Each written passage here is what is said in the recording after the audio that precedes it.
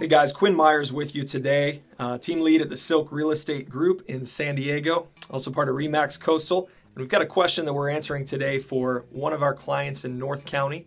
This video is part of a video series where we're answering questions for our clients from real questions, real life situations, and it's part of our San Diego buying and investment guide.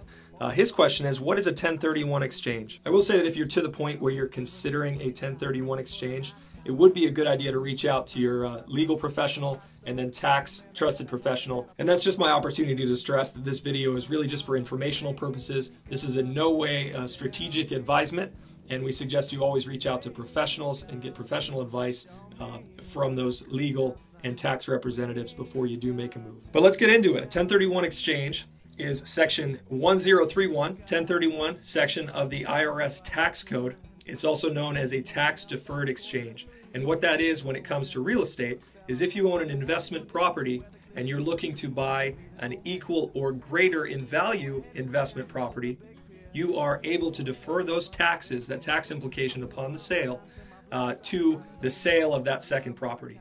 To give you an example, if you bought a property in 2010 for $100,000 to make math simple, and today you sold it for $150,000, that $50,000 gain would be taxable at usually the capital gains rate, both federally and by state. By taking advantage of the 1031 exchange, you could put $150,000 and you have to use the full $150,000, the proceeds from that sale, to buy an equal in value or greater in value property that is of like kind within a certain time period. And that time period is 180 days to purchase the property and 45 days to elect which property or properties that you are going to purchase.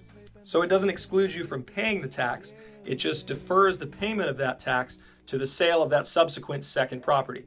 Now you can do a 1031 exchange again on the second property, sell the second, buy the third, but eventually that tax bill is going to come due. And that's why it's called a tax-deferred exchange. You're deferring that tax to the future. The reason you'd want to do this is because your buying power is now increased.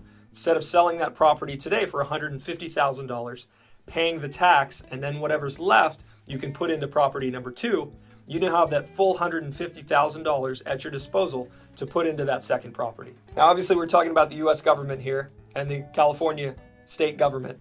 It's not necessarily that easy, but that is the baseline structure for what a 1031 exchange is. Hope this was helpful to you. As always, we suggest that you reach out to your legal and tax professionals before you do make a move, before you do make a decision and sign on the dotted line. This is just general information. Again, my name is Quinn Myers with the Silk Real Estate Group in San Diego, and we thank you for your time. Yeah, just then I see a twinkle, twinkle in the old man's eye, and a wave toss